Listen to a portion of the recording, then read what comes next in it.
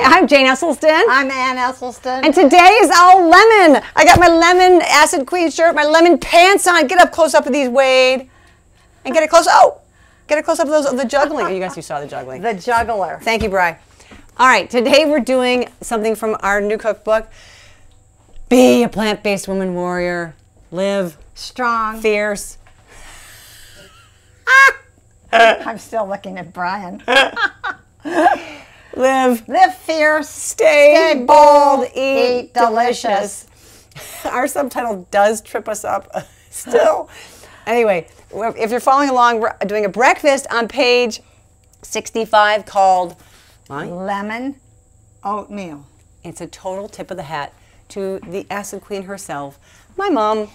And I was so excited to run down and get my lemon pants and my lemon Acid Queen shirt for the lemon oatmeal. And this is really just like basic oatmeal. You have half a cup of steel cut oats, and we like to use 3 times as much water. How much water do you add with your steel cut oats usually? What do you have? You have half a cup? I have a half cup to about 2 1/4 cups. So you do more.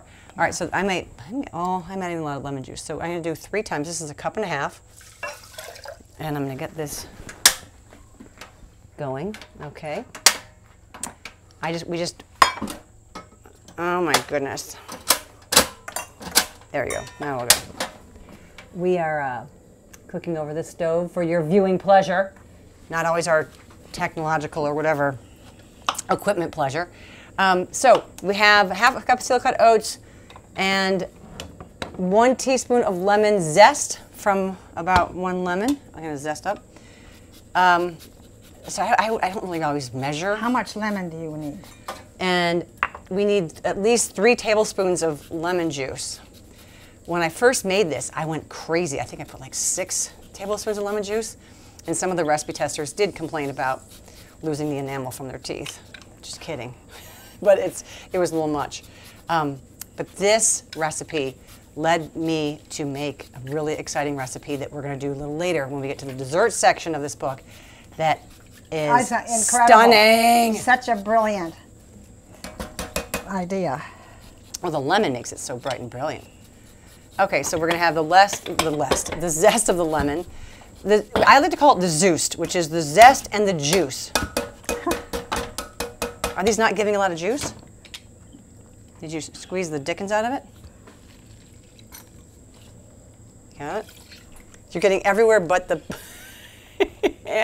Well, I'm putting it into too little. How many tablespoons in here? That's probably actually good because you're just 1/4 cup is 4 tablespoons, and that's 3. And you probably made about 6 because the counter.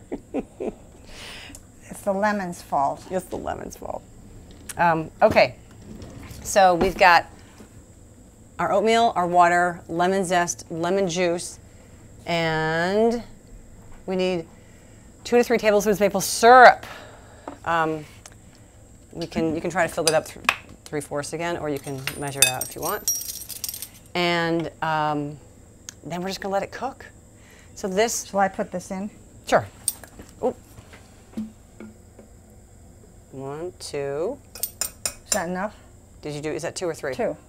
Let's do 1/3. Okay. Thank you. All right. Now this is that was it. This is really got the nice zest of the lemon skin. It has the sort of amazing freshness of the juice, a little sweetness from the maple syrup. And you can adjust the maple syrup. You can use no maple syrup if you want. But this would be like tart.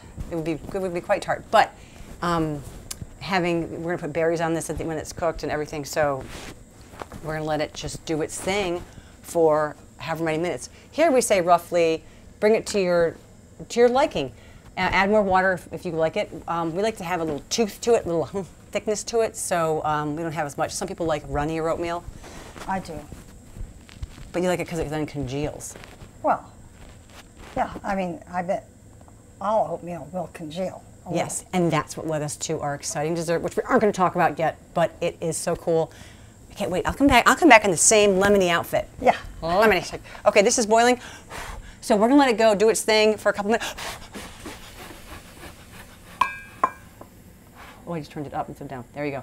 We're gonna let it do its thing here on this burner. Well, and all we'll be you right. need to do is put something metal in, and it makes the Oh yeah, it cools it thing down. go down right We'll be right back. All right.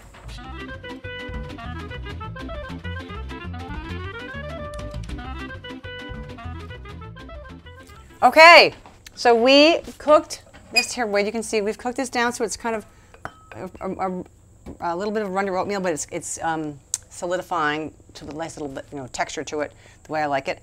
And we're gonna do 2 bowls. I could easily eat this all myself, but we're gonna be civil and share. Jane isn't very good at sharing this recipe. What do you? I mean, you always end up eating it when we make it. Well. Oh, nice. And now we're going to adorn it with things that we like. I love lemon and strawberries. I love lemon and blueberries. For sure. What do you want on yours, Mommy? I'm going to put a little flax. Flax, some chia. Are you just going to watch me, or are you going to do your own? I'm going to watch you. What do you want on yours? What if I have mine plain? You could. That seems sort of... Oh, no, blueberries. I'll have blueberries and strawberries and flax and chia. How funny. Okay. Oh, this looks great. So Wade, do you want to try it? Sure. Okay, let me get you a spoon. Here, you can taste mine. Never had lemon oatmeal. Oh yeah, not many people have. We'll see. I don't know if it takes off. Oh, hot. Is it hot? Hot. Okay. If he says it's hot, I need to just let mine cool for about 5 minutes. It's good though. How is it? It's good. Have you tried it, Mommy? It's really good. Yeah. The berries. Ooh. Acid Queen approval. Okay, I really have to wait because I have a really sensitive palate. It's okay.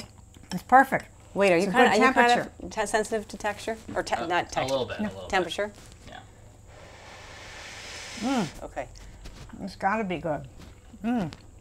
Oh, it's so cool. Ooh. Boom. Bright. Eating the sunlight. Wow. Isn't that yummy? Incredible. Oh my gosh. Wait, it's cooler now if you can handle it, but I think I'm taking over. All right. You feel like you're just... Feel armed almost for the feels- day. Armed for the day. Well, for a nice bright day ahead.